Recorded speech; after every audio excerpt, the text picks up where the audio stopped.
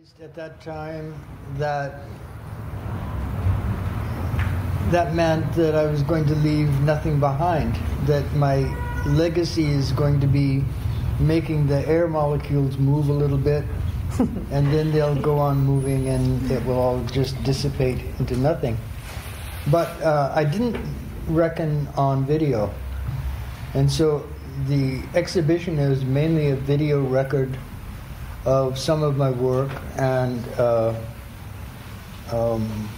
through Romain and Joao, kind of some words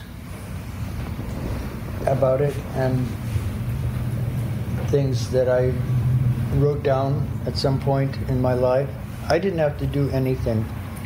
And then I had to come, because otherwise I would be letting down, the site. But that's why I'm here. I'm here to support their work, and I haven't seen their work yet. I'm interested to see the exhibition, as actually more interested than some, I'm sure, see what they made of me.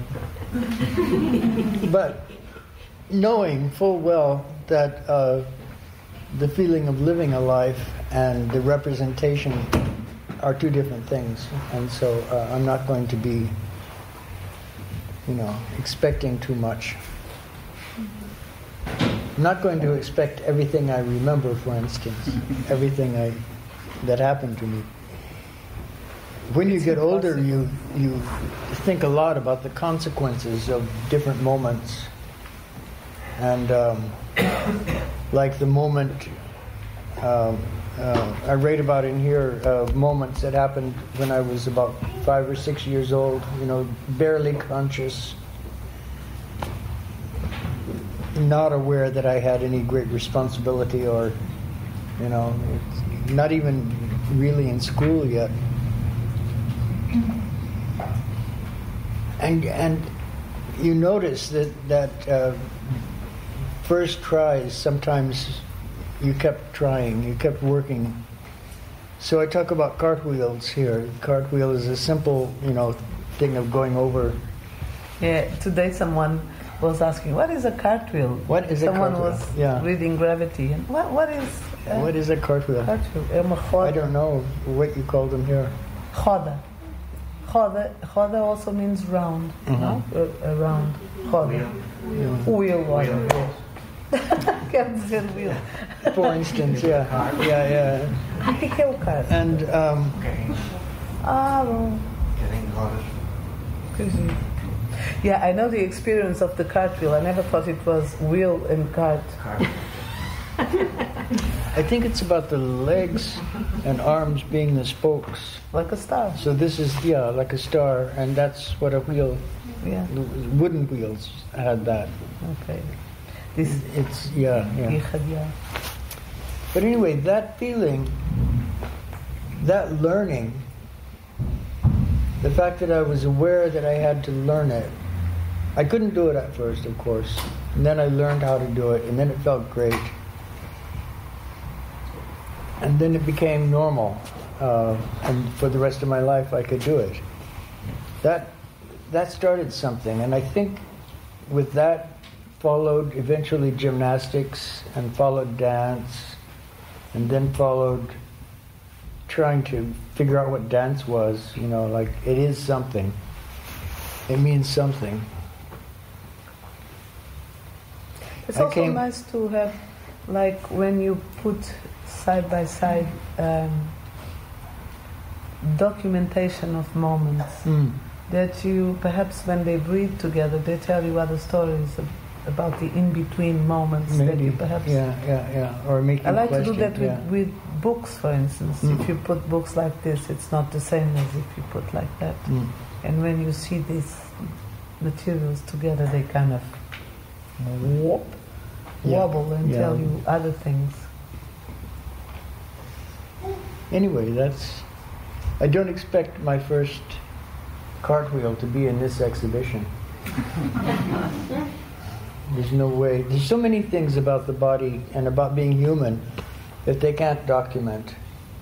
So much about your lives that are just known to you, and eventually you will think back, that was a turning point, you know.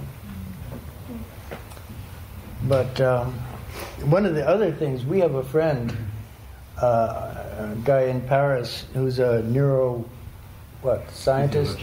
Neuro something? Neurocognitive scientist. Neurocognitive scientist. Anyway, he's interested in contact improvisation and dancing.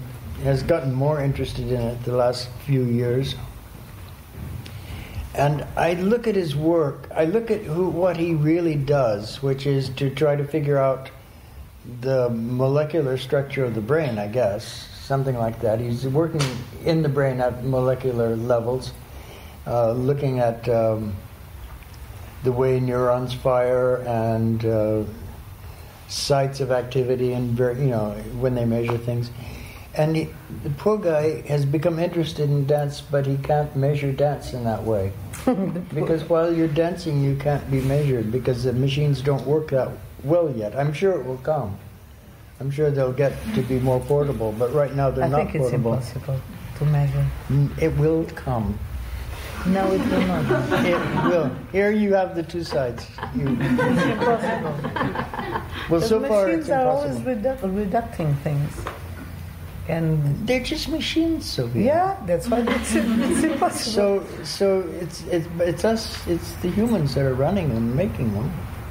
Yeah, Don't you have any? I study neuroscience the most twice a year, because I go there, I dive, and I say, where are they now? And I go like,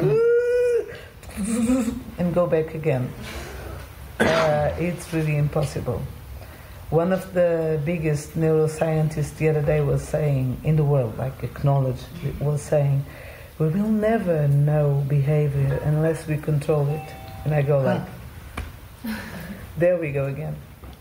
It's everything about control and measuring, but measuring in this sense of already given measuring dispositive, como é que se diz dispositive? Device. Already existing device. Like we totally forgot the metro, the Duchamp metro question. What is a metro? What is a device? What is this thing of the device? Well, anybody disagree? Who's with me? No, so that's what our friend is up against. That he's interested. He sees the potential. He intuits what's happening, but he can't do it scientifically yet. He can't get his machines. He can't get his measuring. He can find ways, I guess, like I did, to kind of look at events. In terms of asking people what they feel. In terms of, that's his science so far, isn't it? Would you say? Or do you have more to say, to add?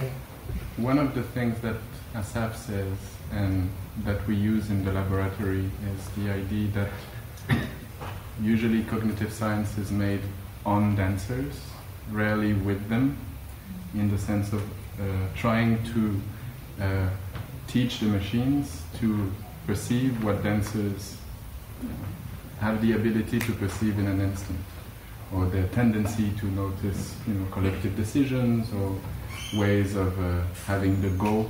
Sometimes you have that moment where suddenly your collective can do something you don't exactly know why, but you see it, to recognize mathematically what intuitively or below discourse or below cortical level dancers do. I feel and he often says, Steve is the scientist, and I'm only, doing the analysis. He's as a neuroscientist. In that way, I feel that your job has to do with a sort of a strange experimental science of movement, an obsession with, putting consciousness where it wasn't, which is really what science is about in the first place. placing consciousness where it doesn't belong. How did I find those places? If this theory is true.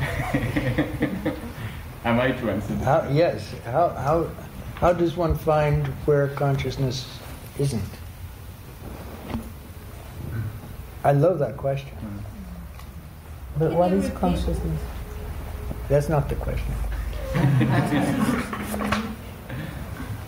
How does one find where What is consciousness? Is the person asking that question is as the consciousness?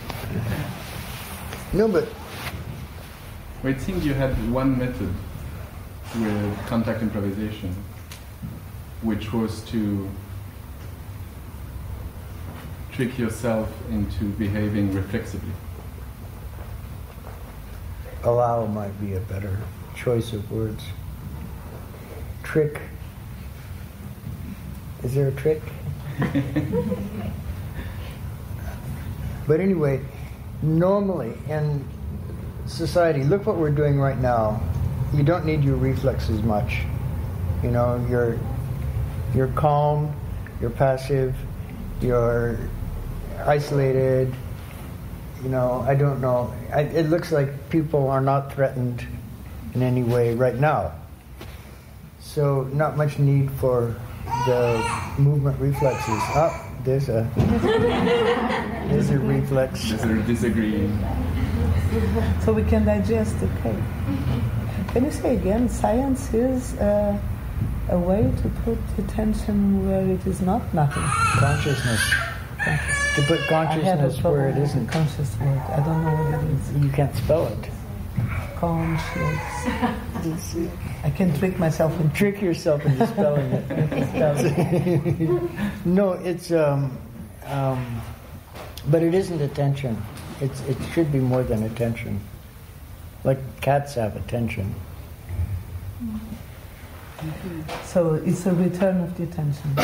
But the witness? I don't know. It's being aware that you're attending. The witness situation. The witness situation, yeah. Well, being aware that you're witnessing.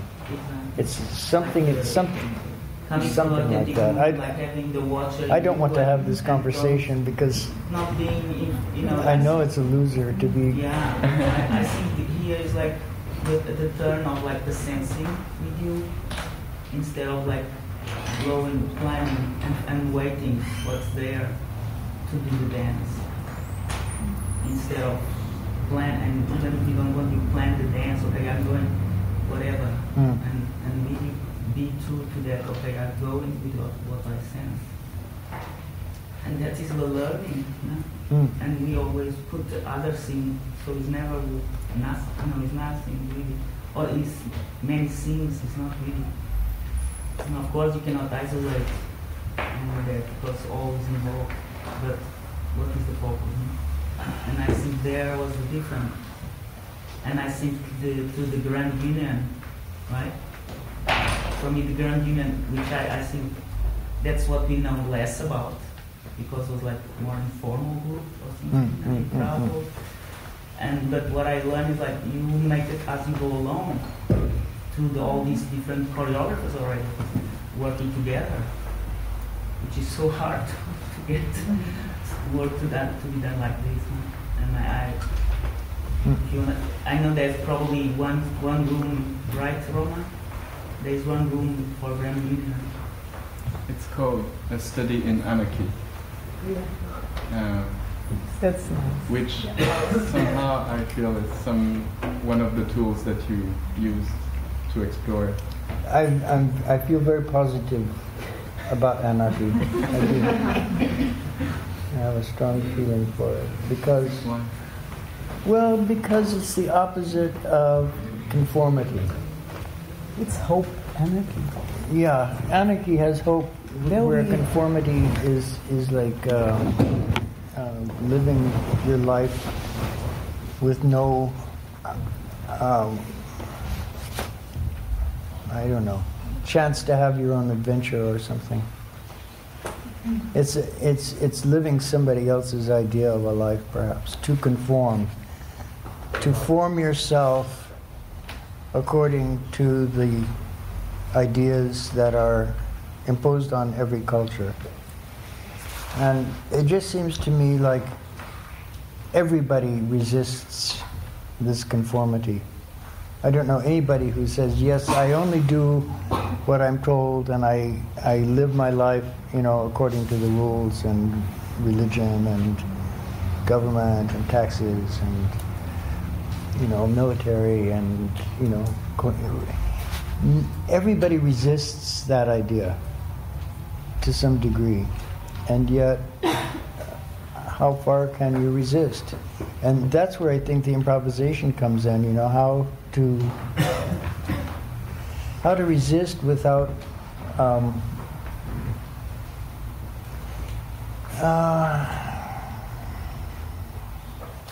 how to employ anarchy or enjoy anarchy without breaking things.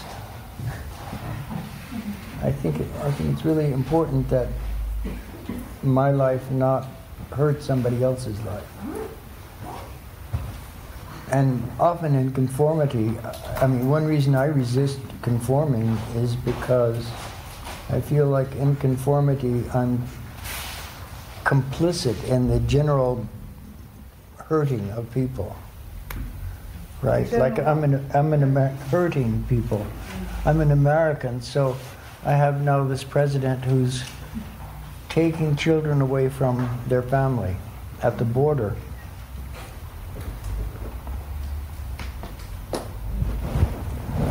So I can't conform. And he's an extreme example. We all know it's crazy over there, and he's an extreme example, but and it will change. But the thing is, it isn't the only kind of thing that happens. In my life, we've had a number of wars, and some of them really were unnecessary, and millions of people have, that's to some degree, by being a citizen of that country, I'm conforming with those facts. I think that gives me a lot of right to unconform, especially in the ways that as artists we always do. I'm not going to, it's not important how you dress or, where you live or things like that, but what's important is, will your brain be liberated to be creative? If your brain is always racing to conform, because conforming is not easy, any life is not easy. But if your brain doesn't have a chance to find its brilliance, to find some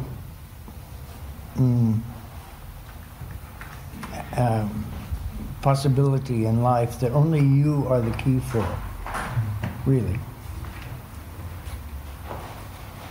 Can I ask you something? Like when you say brain, other perspectives use heart?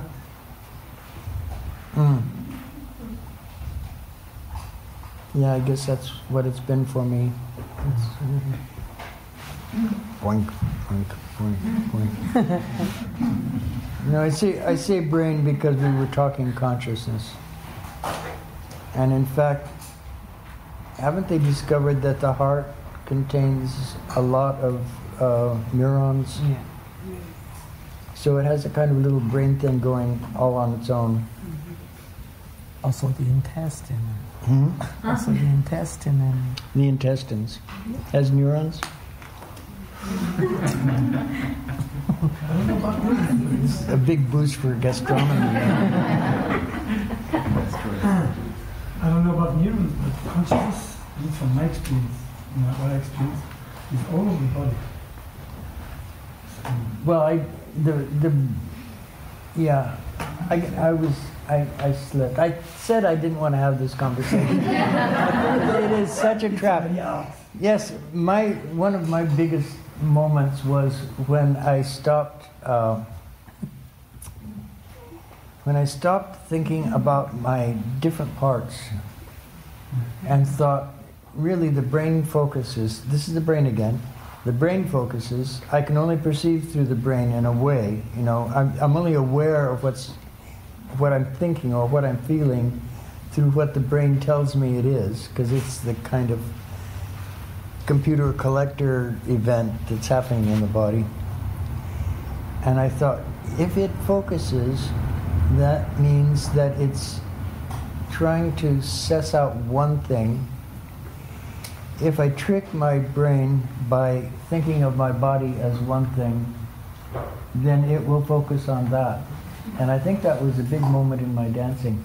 And I also think it was a big moment for my audience.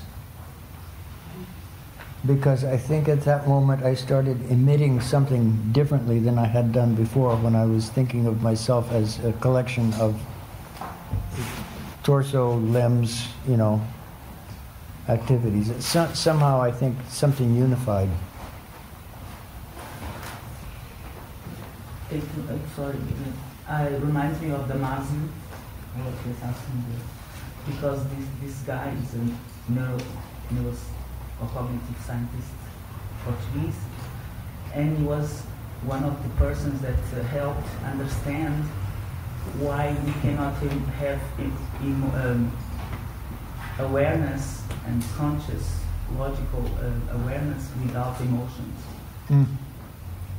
You know, because there was an accident and a guy was like, there was a metal scene coming on his head or something, and he survived, but that part of the brain linked with emotions was gone, and he had all the cortex was fine, and he was not able to not make a word but make sense.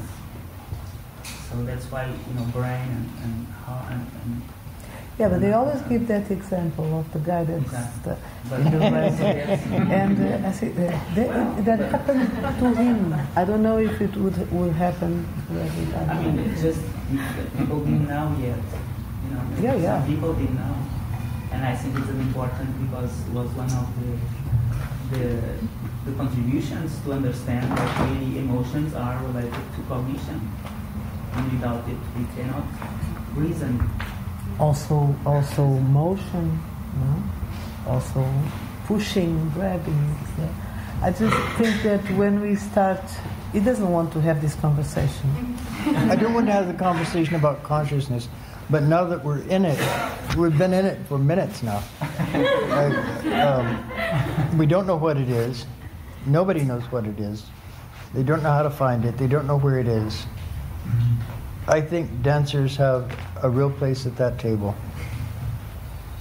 because we can't help but deal with the full package of a human being. And so if you are doing that, what are your questions about this unit of life that you are? And so I think intelligence, consciousness and intelligence are linked. I think consciousness, it just means being aware, doesn't it? So it's your link with the outside, and it's also your link with yourself. The brain is informed by the senses, by the movement, by the touch, by the smell, by the vision, by the hearing. It's a whole blend of stuff that's happening to blend into this event. Your weight on the floor, your feeling for the apple cake, it's all in your consciousness at once. Yeah, but I was thinking this thing of the senses. Yeah. I was thinking this thing of the senses. Oh, the senses, yes. Because whenever we go into neurosciences or whatever, or talking about the brain, the smell of the room starts to be a little bit more electric than it was before. So I guess I want to, just let something else come, because we are not strictly electric. And I'm very happy about it. And for instance, one thing I've been discovering, this is not a scientific discovery. But it's like studying, for instance, the fascias, but studying dancing and then meeting people that study the fascias more scientifically and moving through with this kind of discoveries. Like the one thing that is very mysterious, which for me is always nice, is that they found out recently, like 3 years ago, that superficial fascias have much more sensors than the deep fascias. And I was thinking, dancing, that perhaps this becoming a body, the human body, is always pulsing and doesn't need so much specialization in its core. It's much more of a ever-beginning unit that as it touches the world, it gets more.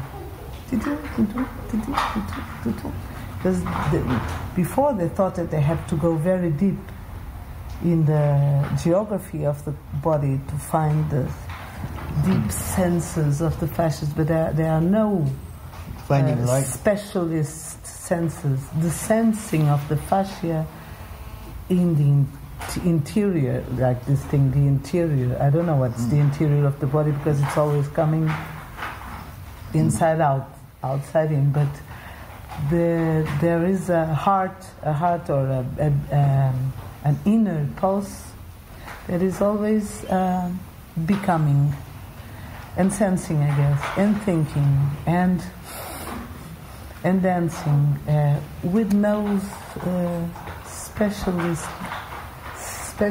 devices for that. This is a You mean no organ that makes it happen? No specific device for that. What's a device? I don't know, a dispositivo. Não foi que it's a thing. A thing. No specific thing. Like makes the whole body sees, but you have the specific eyes for vision. Yeah. Right. The whole body smells, but you have and these things of the specialization of the landscapes of the body, if we can see them as something that, just thinking, as something that continuously vibrates from the core of nothingness into the specialization of the different diversity of things you meet and you relate to, instead of cutting the body into pieces Frankenstein-wise and trying to see fits for this and for that.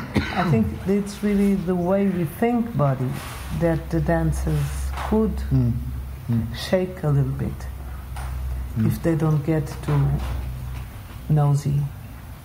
If they continue with the simplicity of being earth, body, not knowing.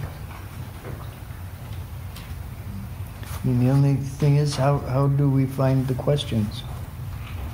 They're if we're being always, so simple. I could have danced my entire life in the Cunningham Company, doing what somebody else told me to do. I would have been really happy. I think, yeah. I doubt it. What made you quit it? Will you stop doubting? No, actually, You're doubting my life? You're doubting my alternate reality? I don't know It's where are terrible. we going with this It's a song. Doubt. it's an actual curiosity, and I don't have the answer. I'm supposed to be the vice. You're the authority. But I don't know why He's you the quit philosopher. the company. The Cunningham Company in '64, I guess. That I know. I fell in love with legs and extending, and the whole critical invention that ballet manifests is projection. Projecting the feet and the legs out, to the extreme, the arms and the spine out to the extreme, and working in that state. And that isn't amazing. It doesn't exist in any other movement that I've ever seen in the world. No place goes out there and stays out there. And its premise is very clear. You know, it makes amazing things happen physically in the bodies. If you're grown up with ballet technique, your body becomes slightly inhuman. If the rest of humanity is contracted and gravity oppressed, ballet is not. Ballet is expanded to the max, and ballet and gravity, playful. So it's a success. Modern dance could not eliminate all traces of it. Cunningham was who admitted that he was interested, you know, and that it wasn't such a big scandal to include this principle, movement principle, really, in his work. His dancers were so beautiful, though. They were so clean, clear, simple. They were perfect for his work. His work was built on them, so it all worked together. Anyway, this is the company I fell in love with. How many were there? There were altogether 6 people in the company, including Cunningham. Okay. Not too big a number to fall in love with, I feel, personally. Yeah. That's very different from the ballet. And so then came 1964 and the World Tour. And the World Tour was a 6-month tour of the world, starting off actually in America, doing the work up to the touring, going to Europe, touring around all summer, having an amazing time. And then we came to a crisis point, and I still don't know what really happened. But I think it was a financial crisis that meant that the rest of the tour, which was going to be another tour through Europe, then India, Thailand, and Japan, was going to be canceled. And so there was disagreement whether we were in a financial crisis or not. One of the dynamics that had been happening that summer is that Robert Rauschenberg, the painter, who was our lighting man, you know, and a good friend of Cunningham's, had won the Venice Biennale and was the most popular artist in the world at that moment. I mean, in terms of, you know, pop news. So we came to London, for instance. He had just won the Biennale. The papers were only interested in Rauschenberg and not interested in Cunningham. And it was the Cunningham company, for Christ's sake. So there got to be some friction in terms of exactly whose company it was, you know, in a way, whose company it was seen as.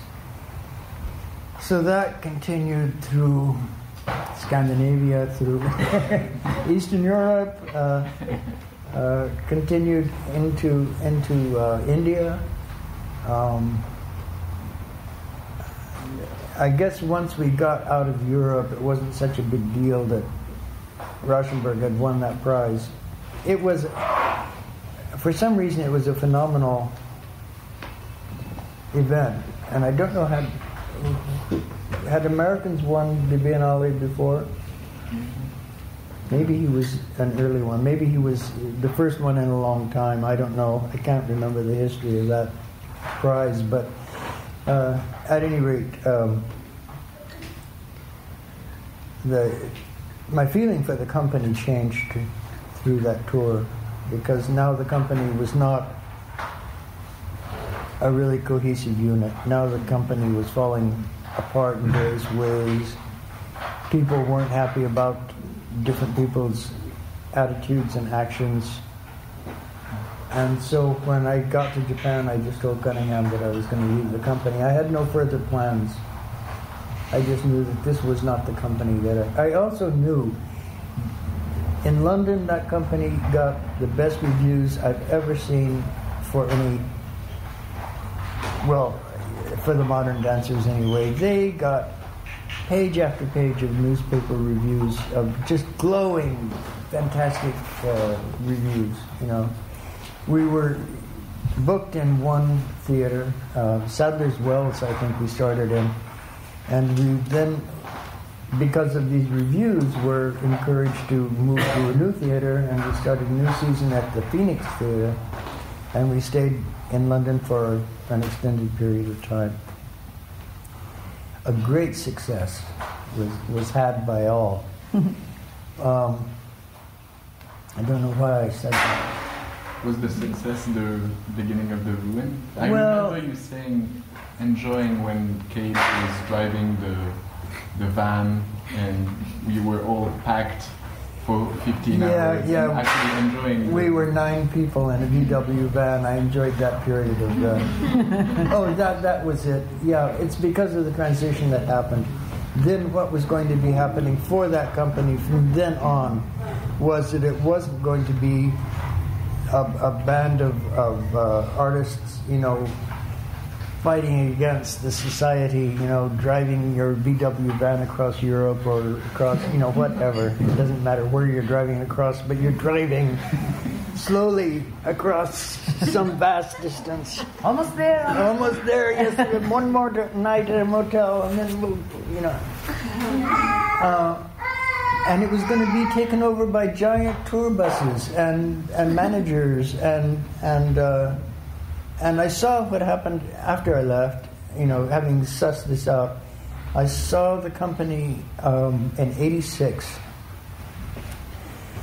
and I saw the dancers waiting to be told what to do by the manager, who was the same manager that we had in the '64 tour.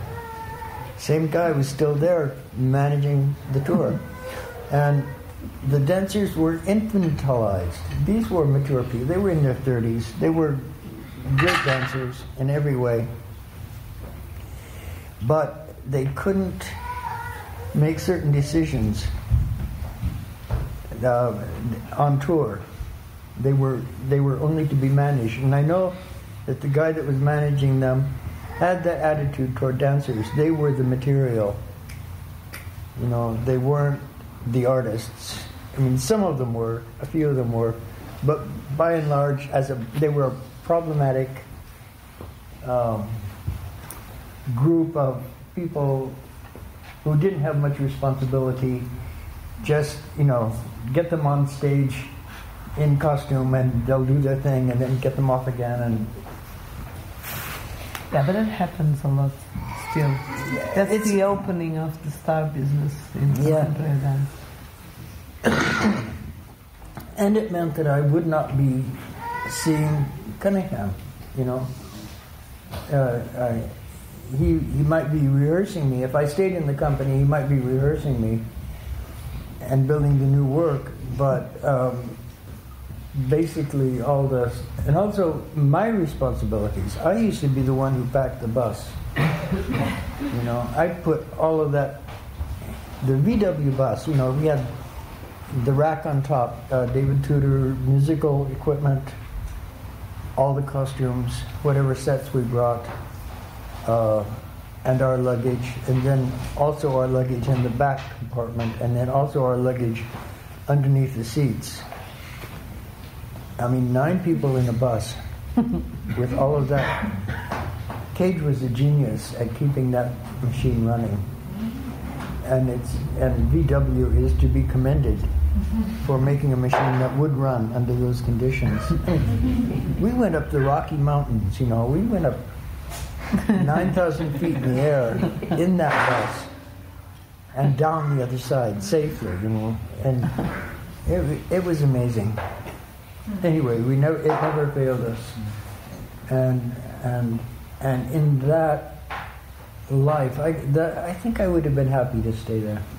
I don't think I would be happy to be in the more affluent Cunningham company, though, because it lost its homemade touch.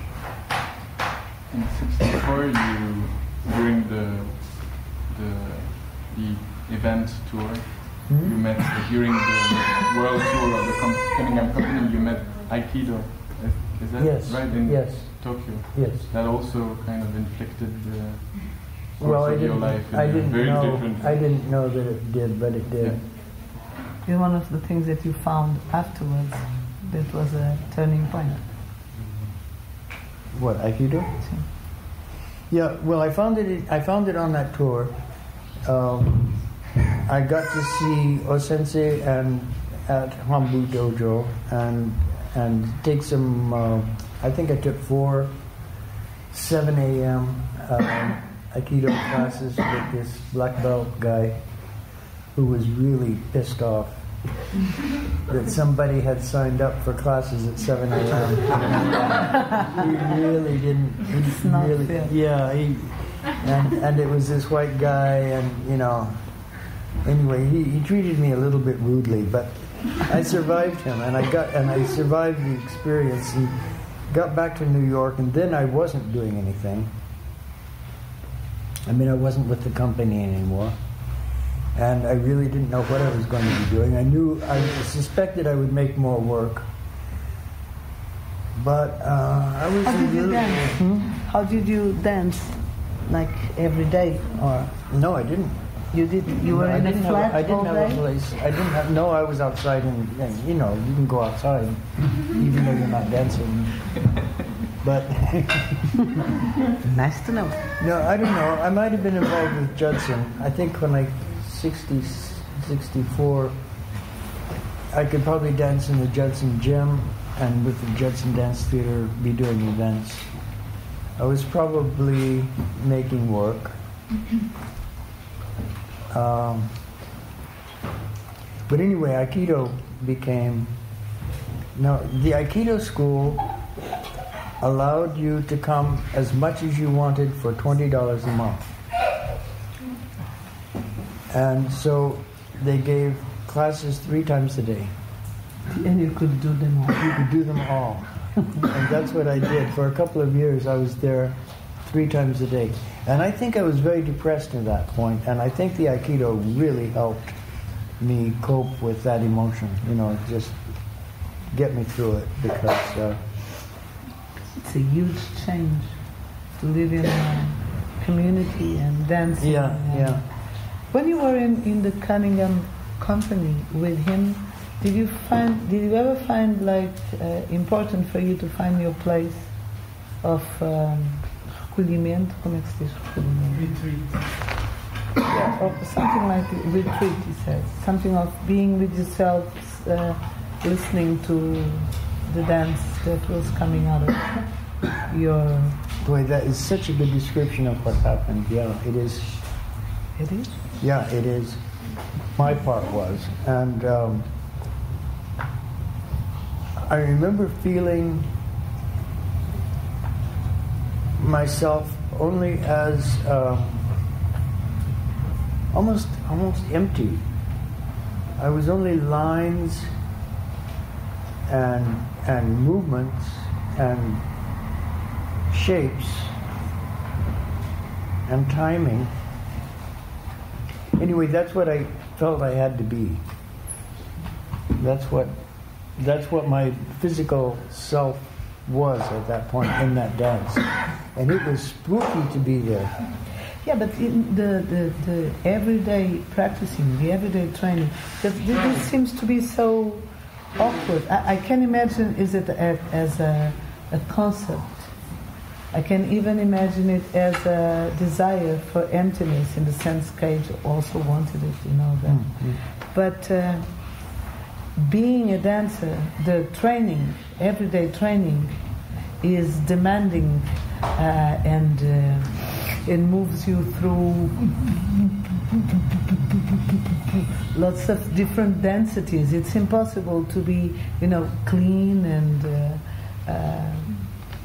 unemotional. I don't mean expressing is something else. Expressing is something else. But the physicality of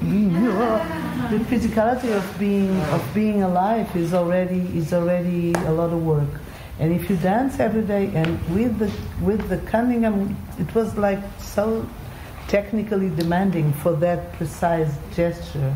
Like you had to do it every day, otherwise it would not go this plie, pirouette, whatever they were doing. It was like, what the fuck, this is not possible. They have to work a lot, the body.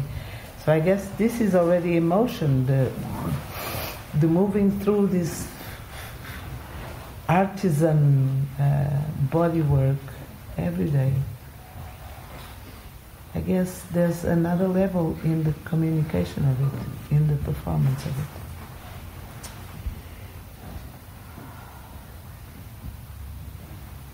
I mean, arguably, the most important thing about a class is doing the class. It doesn't much matter how you feel while you're doing it. But you do feel. Well, you do feel something, but put that aside, or let that be just an area that we're saying could be anything. Yeah. It doesn't much matter.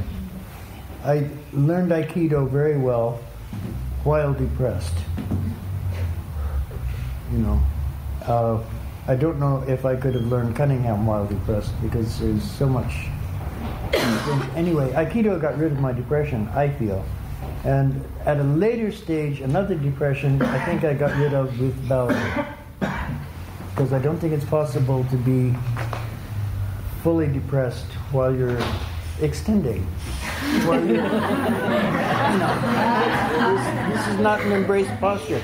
This is a depressed posture. This is an undepressed posture.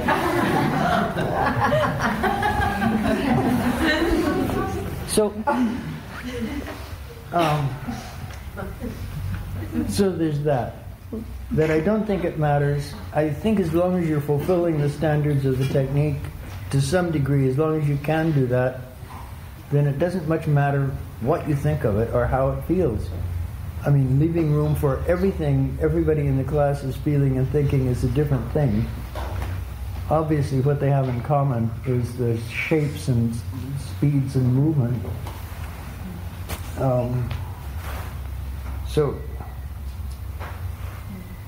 But in performance, the chips are slightly raised because there's something that happens to you when you're in front of an audience that's adrenalizing, I guess. It brings you to a different level.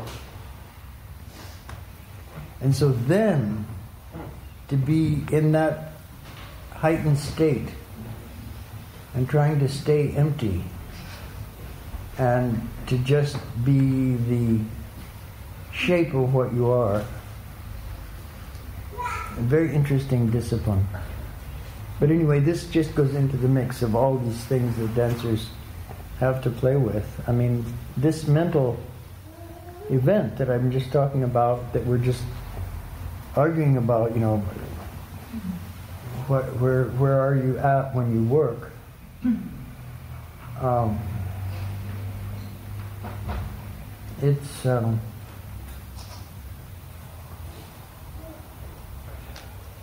It's part of what you go through, part of what you question, part of what you discover, part of what becoming a dancer is. Cunningham used to say he would no more be late for class than he would be late for mass, by which he meant he felt it was a religious duty to really stick to the rules about dancing. And at the same time, he was breaking a number of rules, like that it has to come from the heart. That used to be said, probably still is said. I would be tempted to say it sometimes. But I don't know what it means anymore. And I think Cunningham helped me question a kind of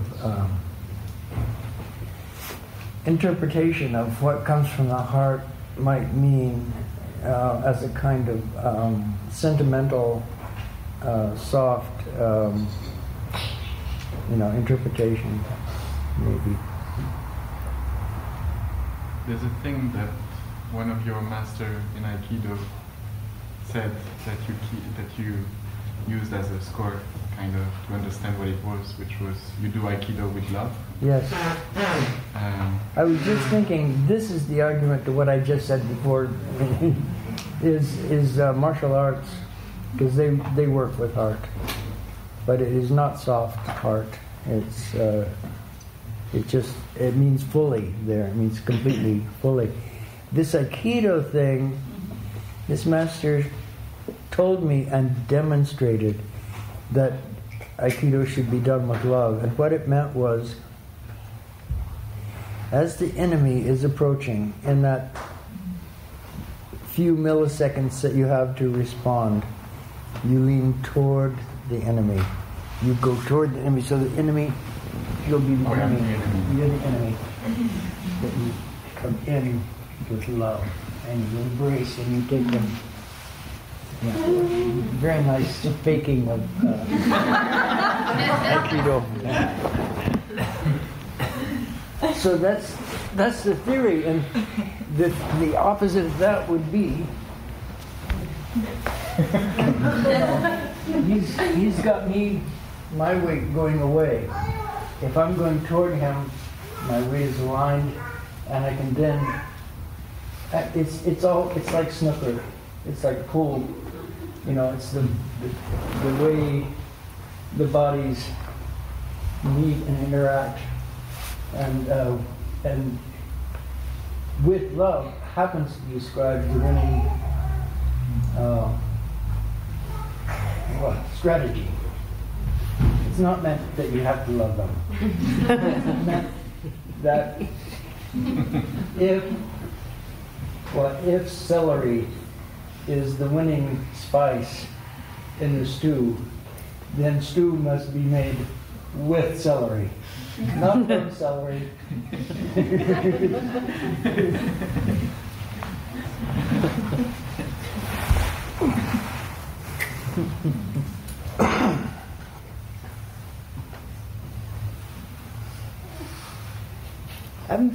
I'm listening to this traveling, and I'm seeing you work with the earth, with the dirt. Dirt? Compost. It's the same. I just was asking, clarifying. It's the same. The birth, the revolution, the inner organization, anarchic coexistence. It's the same. With no manager. Natural processes. Yeah. Well, dance didn't used to be about natural processes. I think that I raised that I was one person to raise that question. That there are natural, or at least to observe that there are natural processes that we are and have and do, that are in us and of us and with us, and they're natural. And dance, I think it's one of many art forms. Anyway, when I encountered dance, I think the attitude was artificial was the highest. I'm not sure. It's not low. I mean, it's clearly something high, and being the kind of artificial that they had in those days as a dance ideal.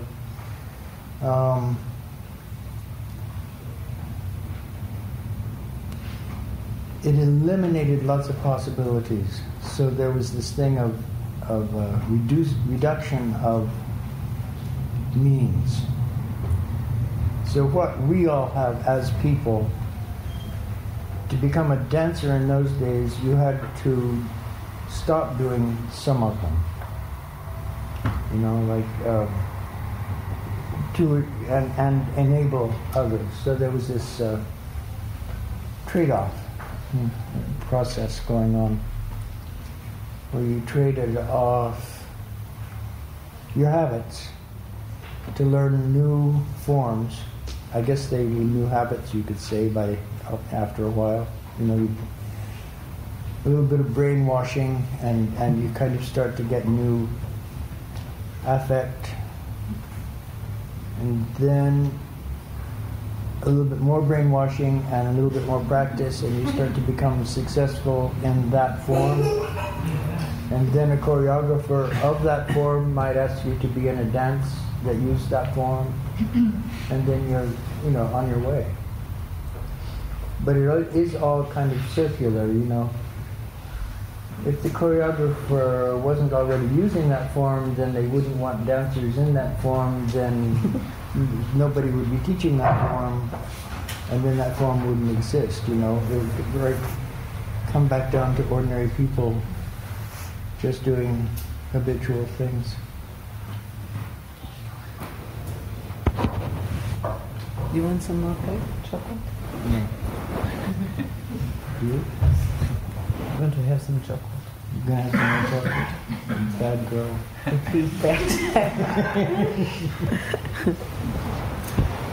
Do you want to rest? Perhaps, no?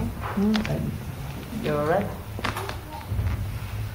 Maybe I should have a drink.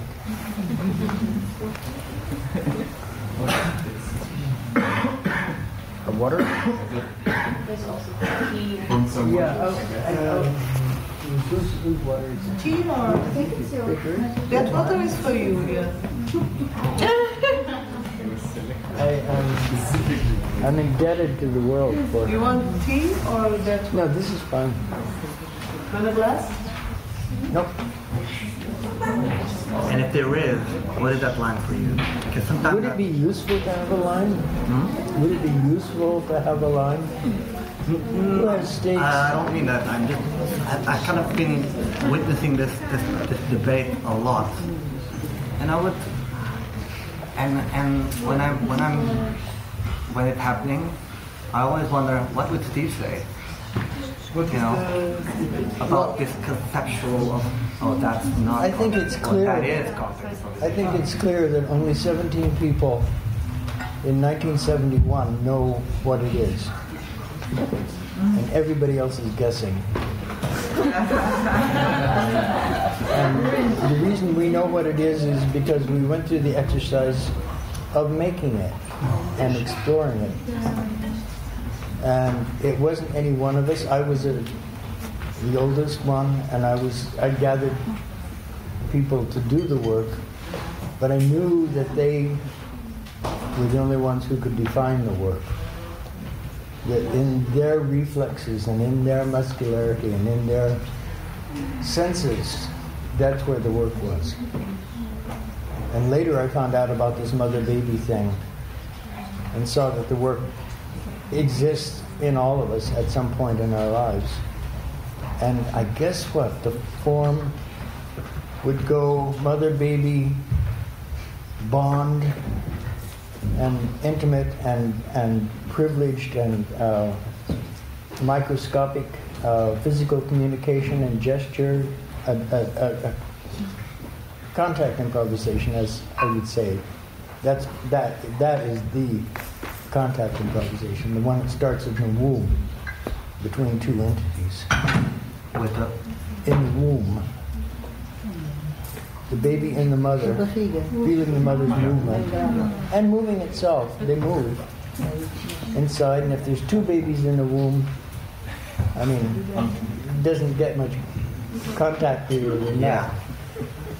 But then when the baby's born, it continues. The communication, that intimate communication, doesn't stop just because they've come outside the mother. And so this man, Daniel Stern, revealed by high-speed film that a level of communication was going on between the mother and the baby, physical communication, too fast for us to observe. I had not thought that vision had speed. But this proved that vision does have a top speed. You can't see something that's going faster than a certain speed. Or something, you can only see things that are going slower than a certain speed. Let me put it that way. You might, I don't know, you might see blurs, you might see glimpses of things that are going faster, but you can't follow them. And that's what Daniel Stern found in his films, was this dance between a mother and a baby, every mother and every baby. And sometimes the dances were positive on both sides, and sometimes they were negative. You know, babies didn't like their mother. So there would be that kind of dance, a dance of looking away, you know, not reacting and trying to get out of the mother's arms. And depressing as that sounds, you know, it is, and I guess it would resolve in some kind of family life. The other one was much more positive, where they take a kind of pleasure, or anyway, they're relating to each other all the time. But anyway, it's going on at an incredible speed of tiny little movement, initiatives and relationships, you know. So that's what I think I stumbled onto at a certain point, and it had to do with a dance I had with a guy named Douglas Dunn. Still dancing. He was in Grand Union, and we had a dance where neither one of us took the lead, and I could feel in him and he could feel in me that we were both following, and it resulted in something.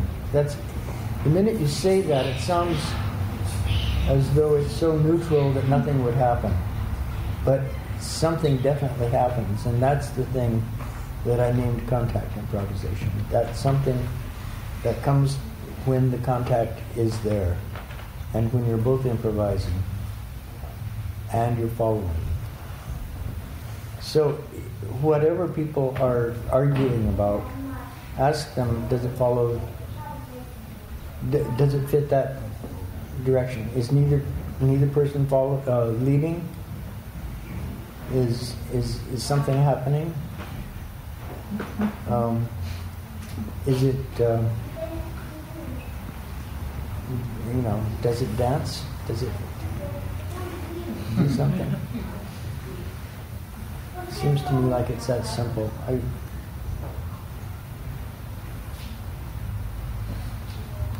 I would definitely not like to be in the position of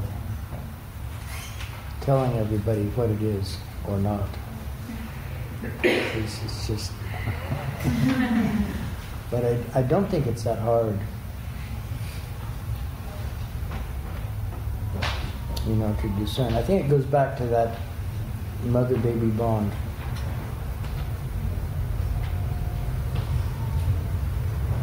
I think it also goes back to something that you said before, that we are attracted to not conformity, to not conforming. But somehow I think we are also afraid of anarchy. Well, I think I got into the Cunningham story because I was wanting to illustrate how happy I was conforming to somebody else's dance company. I was happy in that role. Yeah. And I guess this might create all these conflicts. But we don't want to conform.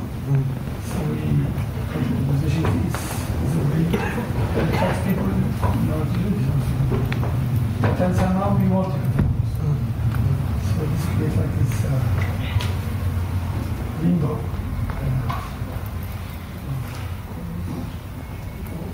Wanted to grasp it, I don't know. Wanted to grasp it, wanted to bring it about.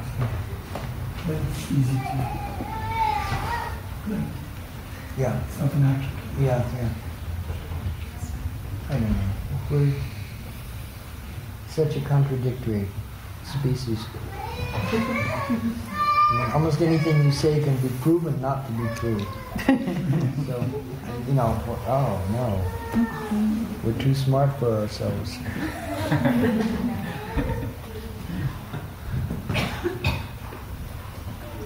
Are there any other questions? I've been talking a lot. Yeah, but what's like the natural process that most like fascinates you and that you connect mostly to what dance is or should be, or you feel that it's for you? Ask again, just a little bit louder. Like, what's the natural process? Like Natural process. Yeah, that you relate more to your dance, or what interests you in dance? It was a long, slow series of revelations that came. Maybe the first one was getting trained and becoming artificial. Myself made me ask, what was I leaving behind that I didn't even notice I was before I started training? So then that was a question. Then I started asking myself, okay, I'm concentrating on movement all the time, in class, in rehearsal, 4 or 5 hours a day. I'm really focusing on my movement and how it, where it's going, especially if it's somebody else's movement. So I have to know what it is before I even try to do it. I mean, it's crazy. It's crazy being in a company. But anyway, then realizing that I stepped outside that room and I stopped thinking about my body. And I thought, what's going on when I'm not thinking? What's my body doing? It's taking me around the city, it's doing things, but sometimes I think I want it to go upstairs, but I don't actually watch it take me upstairs. That kind of thing. So then I started looking at myself, trying to catch myself doing natural things. This means that I artificialized myself so that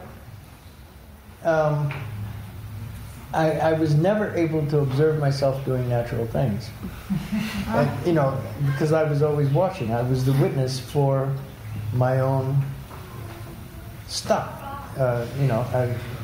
And so therefore it would never be as natural as it was before I started observing. And then I got past that, because after a while I just gave up and I just didn't care. And pretty soon I got so my body would let me observe a little bit, and keep doing what it was doing. That was an interesting stage. Doing Tai Chi, I had, after a while, a revelation about the front and the back of my body. That I could tell, I mean, you all know this, I'm sure, but when you lean forward, the back of your body has to tense to keep you from crumbling. When you lean backwards, the front of your body has to tense. In that little moment where you shift is this incredible sensation of nothing quite holding you up. Everything being ready to shift into action, to stop the problem which would be falling. And through that, I started getting this sense of front and backness. You can feel it happening. Soft, hard, soft, hardening, hardening. Then you start doing it in movement, Yeah. Back muscles while you walk. Anyway, playing that kind of observation game, the front and the back started really to be an important element. It's in the sense of Front. this moving through. It starts there, yeah. Well, not, you can do it either moving or just holding. And But in the front and the back, in the movement of front and backness, or in the image back, of the front. I have a difficulty. Front. Yeah, but I see the Back. swing. Front. Yeah. That's easy. But, so it works on one side. It works on both sides. So it becomes finally a more complex element. Works, you can do it top and bottom. It ends up being a technical foundation. So that was one. Another one was just gravity. Obviously, I was thinking about gravity in all of this. Working with Tai Chi, you're working with gravity. But gravity, when I started I remember sometime in the early 60s, realizing that I could relax my arms. You know, like I was in my 20s before I realized You could relax my arms. And you know, the movement would still happen. At the end of the Cunningham tour in Tokyo, I was taking class, and I had been sick for about 4 months at that point. Some ailment that I picked up in my chest, and I was feeling weak. And I realized I could do all the movements without stressing so much, without, you know, doing the movements. You know, I could still do all the shapes. Oh boy, what a relief that was. So, I mean, these things, this was my habit. Obviously my habit was to hold and to tense. That was the way I felt myself to be a mover and to be alive. And I suddenly realized I didn't have to be that person. I was still me without being that person who was tense and who was holding up against gravity.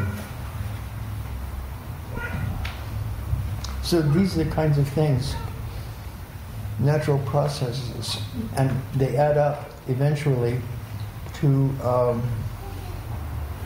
well, you obviously get rid of a lot of your self-inhibitions. I don't know what yours might be. I assume you have some. Maybe not. Yes. He has. In particular, he does. He's the only one in the world with inhibitions. But I mean, it's part of what we are. You know, part of who we are. That you have inhibitions that maybe you don't need to be inhibiting.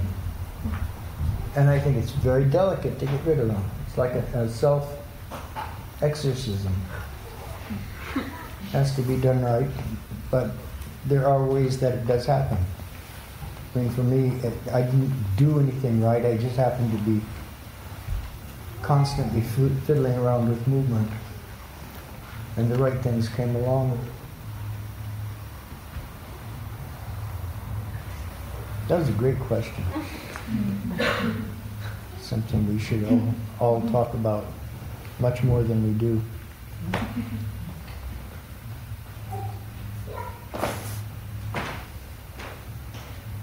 Is it time to go home? Is it time to go home? Is it time to go home? This could be home. This could be home? You have it then. Yeah, it's time to. For us, it's alright. Now the day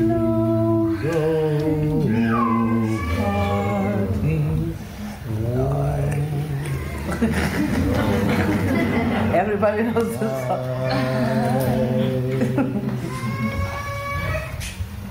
What's the next line?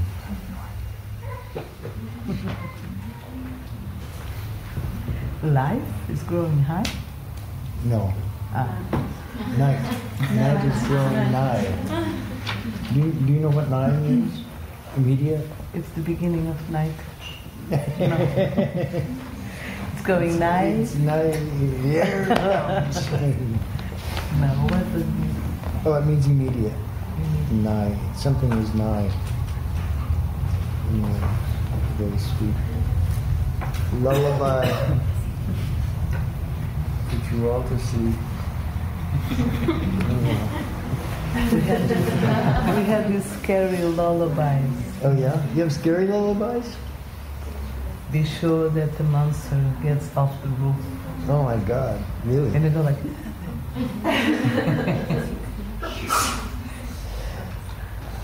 I have one last question. What would you say to someone that tells you that they feel that they don't have enough contact skills to go to a jam?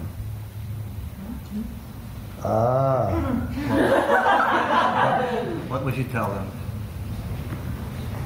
Why would they think that? I have no Have idea. they been told that by somebody at the jam? A lot of people say that. That I feel that I don't have enough. How would somebody in that position gain more contact skills if they didn't go to jams?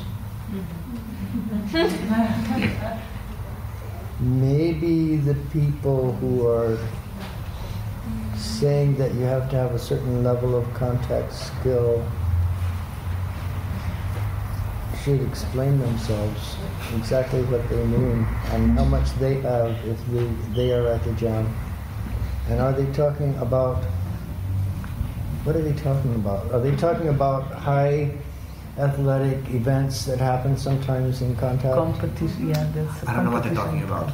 But they just there's people that say. Well, I just think they should be very, much more explicit. And I also, I mean, the idea, why can't a little jam of no particular contact skill be going off in the corner and maybe in the center these high-flying, athletic, run and jump games can go on? I mean, I think they both are part of it, but I definitely don't see anything as gained by... I can see if it's a class, and if you want to deal with, and you're a teacher, and you're going to deal with certain areas of contact in a brief time, and you want to just work with those, then you could say, medium contact experience required to join this class. But I don't see it for a jam. Because it seems to me like the idea of a jam is the place where the best contactor, whoever that might be, dances with the worst contactor, and there's this infusion of the inarticulateness being brought to somebody who's very highly articulate and conditioned, and an understanding between them, and the inarticulate person getting to actually feel the resources and reflexes of somebody who's much, has had more experience, or just has more physicality. I think the reason I became a dancer was to finish my physicality, secretly. But what I was after was, I just wanted to keep growing physically. And I didn't feel like the culture encouraged that. The culture puts you in a chair when you're, 6 years old, and keeps you there all through the most interesting growing years. And then, when you're, it's about 15, 18 years later, lets you out, and you have not had a complete physical experience or sensual experience. And that channeling is, of course, necessary for the kind of cultures that we put together. But before our kind of culture came along, there were other cultures. And they didn't put it together that way. So, conforming. I was not a successful student. I was successful in terms of grades. I was not enlisted into school or academics and so later I was told that I didn't have enough academic experience to join certain groups. I don't know. The other answer to that question is start a new jam. Just let the old jam do what it wants to do and start a new jam where only people with no experience can come or something, only people with minimal experience are welcome. What do you think are the differences, or if they are, between movement and dancing? I think dancing is where you think you know what you're doing. And movement is where you don't think about it very much.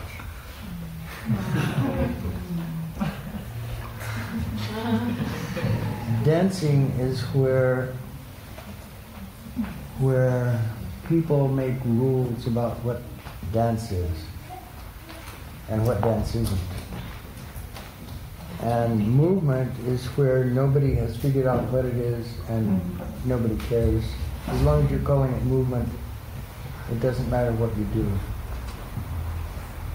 There are good reasons why dancing is so formal, which has to do with what people are invested in, who are dancers and who have put in, 20 years of their lives becoming dancers and making choreography and getting on a stage. Oh God. See the difference in our gestures. I hear that. Yeah.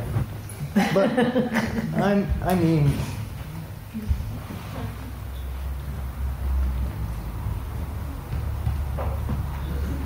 well, I am an example, and in fact, all of my friends who are in their 80s are examples of people who did not buy that somebody else knew what dance was. They decided to make up their own idea of what dance was. And I don't think they know anything about movement. Dance is more graspable because it's smaller. Because it has to be defined. I don't know how you're defining it, but I assume if you're going to think of your movement as being dance movement, somehow you're going to define it and you're going to refine it and maybe make some rules. All the popular dances I know have rules. Even, like rock dancing, It ends up having rules because it's not doing all the things that all the other forms are doing. So it's separate people, hips, arms, playing with the beat in a certain way. It becomes an improvisation that very quickly gets formalized. You can see the form. Anyway, that's what we do. We categorize and analyze, and that's all we need. Few categories and a little analysis, and we're off and running.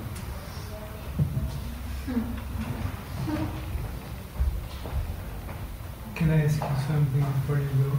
Because you mentioned rules and that dance is mostly have some sort of rules, and in contact improvisation community many times there is this sense that there are no rules, but you feel that you are seeing rules also in the space unfolding or taking place. What is your perspective on that? Like, you feel there are rules in at least how you projected it, or you think that any rule would be like distortion of the form of its essence or something? People who say there are no rules are simplifying something. They're trying to make a case for, well, think of what the rules were in the dances before, or think of what the rules are in the tango. You do not have a tango unless you have certain circumstances. Those kinds of circumstances don't apply to contact improvisation, which is another kind of touch dance. So if you were to compare them, or if you had only thought about the tango as a dance and this other form was movement, then you would say that has no rules. Just to define two kinds of formality. But this is rule-based. Touching, taking weight, not leading. These are all rules.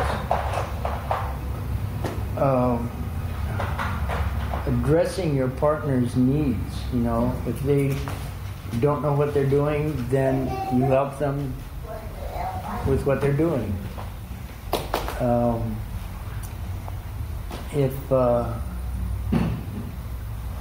If you don't know your partner well, maybe you dance more strategically, more politely than you would with a really good friend. Those are all rules. I think there's lots of rules in any social situation. I think it really is just simple, you know. Are we helping each other? Something that simple, that basic. If you're a person with not enough contact skills, who is helped by refusing you to a jam? Does the jam think that it is going to go someplace, that it doesn't need this weight of slower moving, shy people who don't, you know?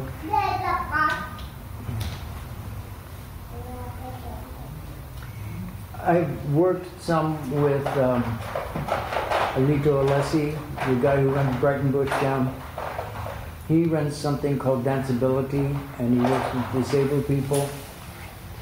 And through him, I've met a lot of people who are disabled, including one guy named Emery Blackwell, who's a disabled dancer. He's got cerebral palsy. He's in a wheelchair. He can't feed himself, but he's a dancer. In other words, he can manipulate himself through a choreography and go touring around and performing with Alito. So I was with him. Alito was on one side and I was on the other. We were supporting Emery. There was some really good and intense rock music on. And we were all just contacting, but within contacting also this rhythmic thing was happening. And at a certain point I got a sense of Emery's nervous system. Now you know cerebral palsy makes people tense up. So they make, if you frighten them, for instance, they just, their nerves put out way too much energy for, maybe somebody saying boo or, something quietly behind us. So he said he had to think about his movements a few seconds ahead of time in order for them not to be over-exaggerated. That is, if he wanted to go to this pencil, he had to get everything ready, and then otherwise he might go, in his gesture. So inside that nervous system, I could feel in that dance that kind of thing, kind of outside armor of thought or inhibition. Inside that was what would have been like, was a much wilder and more jagged kind of energy. inside that, he was bopping to the music. So I could feel like through layers of movement impulse into an inner core. And I assume we all have this.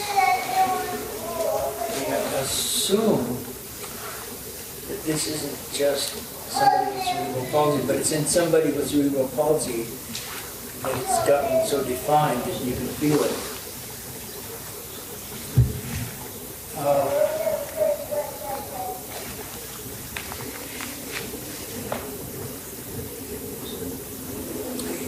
That was really a stunning moment to feel. It was intimate. He knew when I felt it. He looked at me and he smiled. He knew that I had touched something very deep inside his other movement events. And I had gotten there by doing contact. I was following his energy, you know, and I had finally found this place which was more central than I had felt with him before.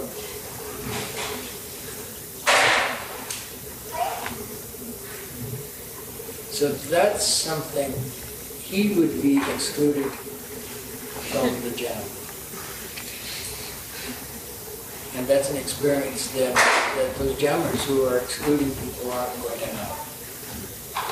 Because they have developed the skills of sensing that could lead them to find something new in a beginner and develop it.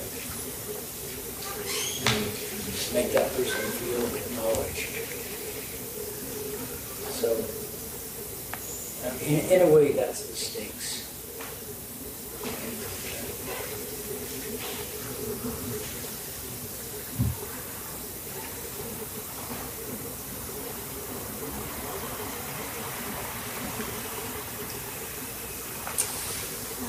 Good night.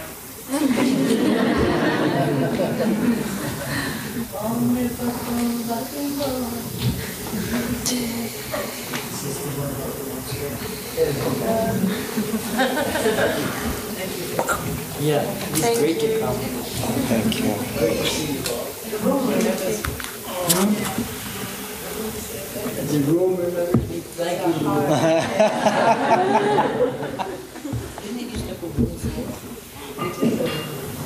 But don't remember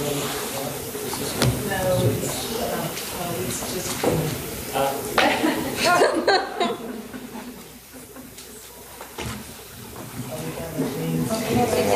Obrigada.